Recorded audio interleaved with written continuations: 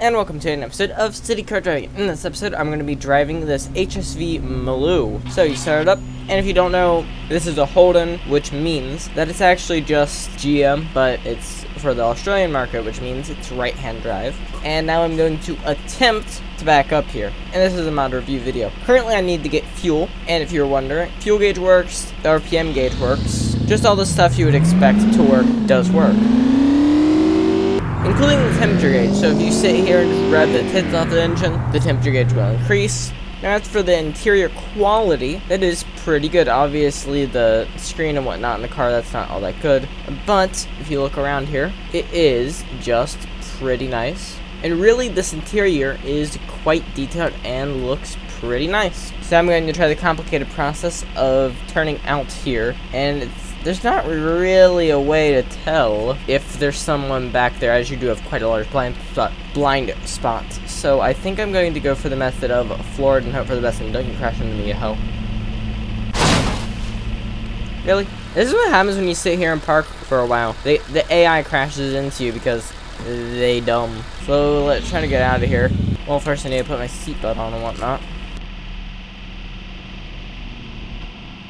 Well, since he's crashed, that means that there cannot possibly be any traffic right now on this road as he's blocking the road. So, let's take off. This does have a custom engine sound, which I'll let you listen to here, and a custom blinker sound. The blinkers and whatnot, they work. You can see that in the dash there.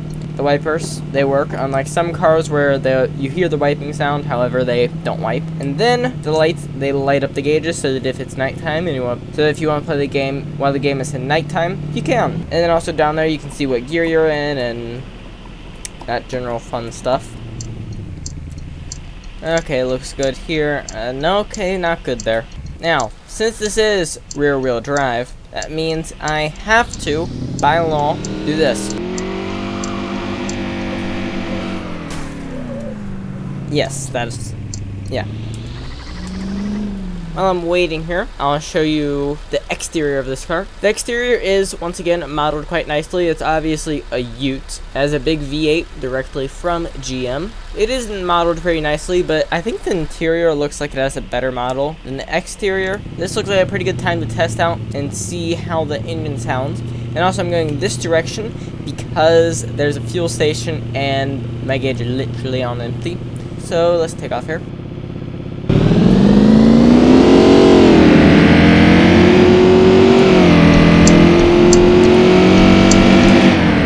Nice angry V8 motor. The car does handle pretty nimble, like you would want from a car in the game. For it to actually, you know, feel realistic, is when you go around a corner or whatnot, you can see the body move around a bit. See it shake and jiggle. Time to do a little bit of normal driving. But so far, this mod is pretty much perfect. I mean, obviously, yes, I'd like the engine sound to be a little bit more pronounced. Right now, it kind of sounds a bit like a vacuum. I mean, I know it's not completely, but it just sounds like it a little bit. I don't know why, but on this road in the game, there's typically something that happens, like a car going into your lane or something like that. Just in general, dumb stuff. One issue with many mods that this mod doesn't have is the seating position. In a lot of mods, you get into the car and the camera's just all off. It's stupid and you can't drive from that angle either. It's too far left or too far right. This is perfectly in the center, not tilted up, down, left, right, just perfect.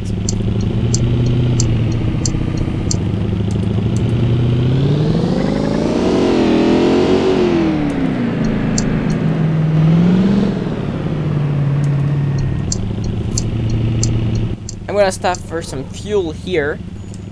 Okay, is it on the left side or the right side? Wait. If you look down at the fuel gauge, it says it's on the right side. But let's see. Yep.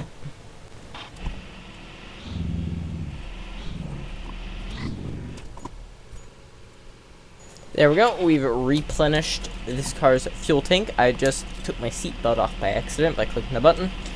I'm going to drive over to something like the test track area and see really how this car handles. Because when you're on the road, as with real life, there's traffic, and you don't really get a feel for a car. So we're just gonna either do a time lapse or skip to when I'm at the test track. Okay, this road looks pretty much open. You have got to do this. And then there's 60.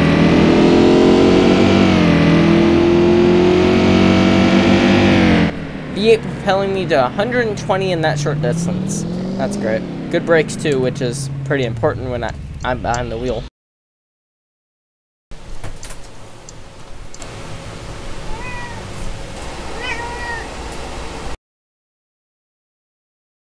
If you're wondering what has happened there, I can't just burst into my room, and since my door doesn't really close, you can just push it open, and that's exactly what the cat did, and now he's going to be in my room annoying me.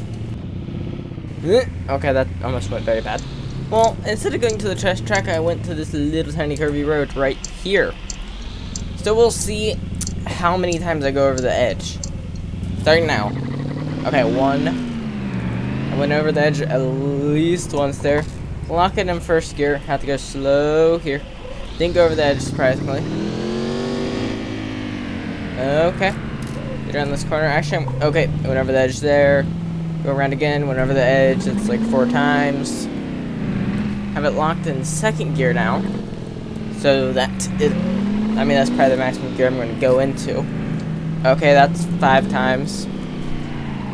6. To be fair, though, this is only just big enough for a car.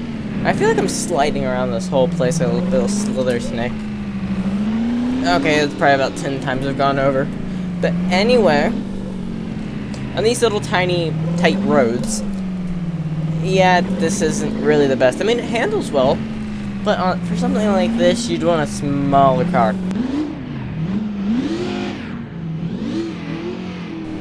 Okay. Let's get to the actual test track now. I quite like that one. What the?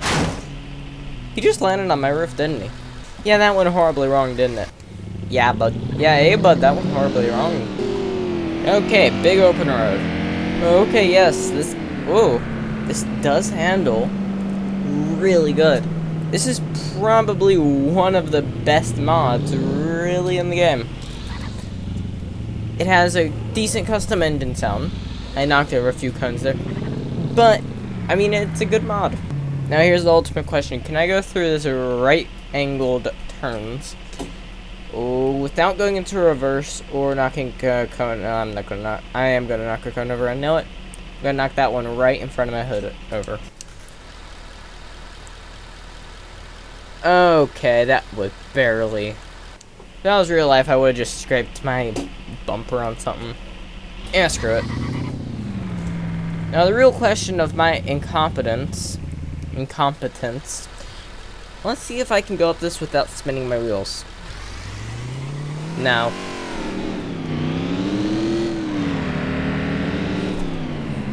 Let's get this thing slidey. Come on, go slide. Right. Oh, dang. That was really loud. Okay, I cannot drive. Let's get a nice old slide on going here.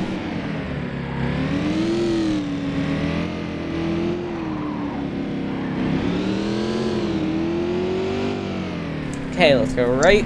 Don't know why I turned on my blinker. Most cars in this game, once you lose the rear end, it's all over from that point. But with this car, you can actually correct it, which is odd. Well, I guess that really does summarize this whole mod review. Really simple. It's a great mod. So, hopefully you liked this episode, and goodbye.